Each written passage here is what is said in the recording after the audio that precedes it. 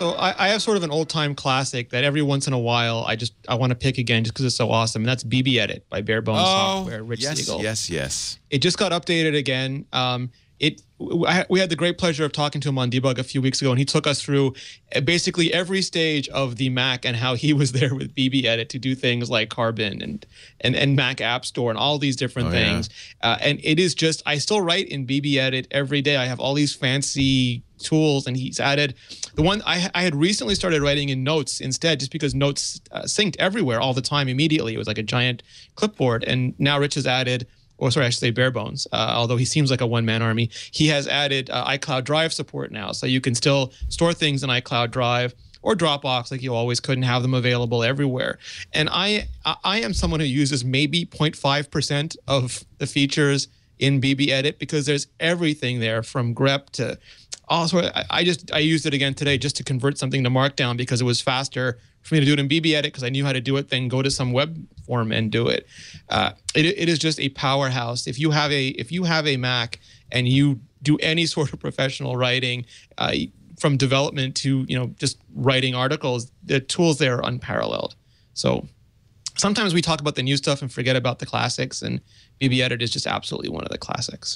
You know, it's funny because when I set up that Minecraft server, I realized, oh, I need a nice GUI editor. I'm using it on a Mac. Why should I use Emacs? And I own BBEdit. I love it. But I thought, I haven't tried Text Wrangler. I think it's going to be all I needed. You can, you do it on the command line. You say edit, file. It's awesome. It's so great. And that's free. That's free. Yeah. It's senselessly free. I mean, it is so great. Yeah. So I like having BBEdit. There are things, for instance, that BBEdit does. Like I love, and we never talk about this, but I love that you can create a system sheet that will let you do the shell worksheet. A shell worksheet does bash command. So it becomes your terminal, but it's a terminal with memory and cut and paste and all the nice edit features. It's the terminal inside a text editor. It's fantastic. And it reminds me of the MPW, the Mac Programmers Workshop. I did the same thing in that, and I loved that. And I'm sure that's how what was the inspiration for Rich putting it in BBEdit. But sure. That by itself, and I know that's not in text. Well, maybe it is. I should check. I bet it's not in Text Wrangler. That would be worth buying BBEdit for. I just want to give money. I could easily get away with using Text Wrangler, but I just want to give Rich money so he keeps making it. I agree. Yeah, absolutely. And it's nice of him to do Text Wrangler. Yeah. Yeah, there are a couple of people at Bare Bones, and also he has a lot of developers who work on certain elements of it. Like, for instance, someone who is just a god with JavaScript does like all the JavaScript highlighting code and that sort of stuff. But yeah, it's like, I love these apps where you have this on your drive, and at some point in the week you will find a need for it. It's like I used to write every single column in it. I still write several columns in it, only because I like Scrivener a lot. But even so, when I'm doing a phone briefing or a meeting, that's the only thing I will ever take my notes on, because it's fast, it's reliable, you can customize it however you want. It has all kinds of tools and tricks on it, and it will not get in your way in any way, shape, or form. And like Renee says, I mean, sometimes you just want to put money in a box and send it to somebody because of not only how good the thing is, but how good and consistent it's been. I mean, this is I'm trying to remember if BBEdit actually predates like the color Apple logo in the in the Apple menu. I think it came out after System 6, so I don't think. But it goes back to like those days, like System 7 days. Wow. Yep. It's so old that the first version that I bought came in a box with a printed spiral-bound manual and a T-shirt, and I still have the T-shirt because it's an expensive T-shirt and it's not stretched out at all.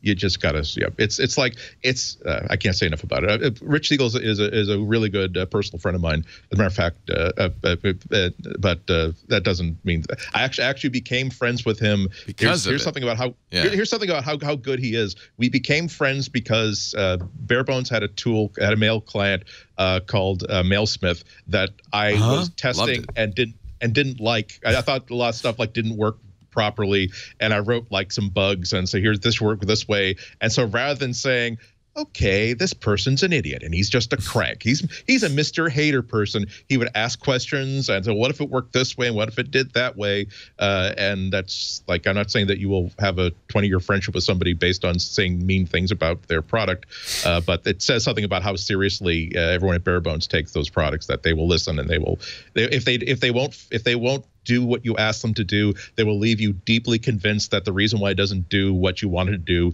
there's a really good reason for that. Anyway, I kind of wish they kept developing Mailsmith. It grows on you. It had a really interesting methodology that might have thrown some early people, because it really was like the whole premise was that you get too much email and your email client should handle most of it for you. And so there were, if you try to think of it as having filters, you wouldn't. It would seem complicated. Whereas it's definitely a mail client written by people who have to deal with a lot of customer service mail and who are experts at writing text editors and doing things with text. And so that's why a lot of people still miss it. Yeah. Well, I've used it for 20 years, so I'll just say seconded and thirded everything that Renee and Andy said. It's I've written more words in BBEdit than I've probably written in any other piece of software combined. So you used to write in it? Wow. Yeah, I still write in it to this day. Really? Most of my posts that I write are in BBEdit. Wow. Yeah. That's pretty impressive. I know a lot of websites were designed in BBEdit. The other feature they added a few years ago was the text factory, because I always use BBEdit for grep, like really powerful search and replace. It has a full regular expression parser built into it, like Perl quality. Or, it is the Perl syntax and everything. Yeah. Yeah.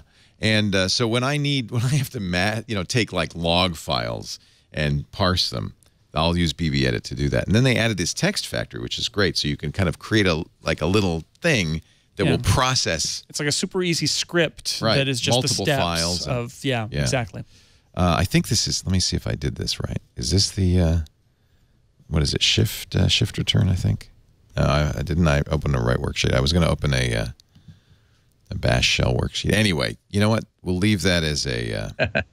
No, it is a shell worksheet. Give bare bones money. Just give bare bones money. Yeah. Where am I? PW. You're not sure? Try Text Wrangler. Once you're sure, give bare bones money by BBEdit. Also, BBEdit has a 30-day unlimited. I think it's 30 days. Good trial. Unlimited trial. Yeah. And so, and even when your trial is up, it's not okay, Jack, pay up. It's like, hi, we're so glad you enjoyed it. Here's how easy we're going to make it for you to register for BBEdit now. Awesome stuff.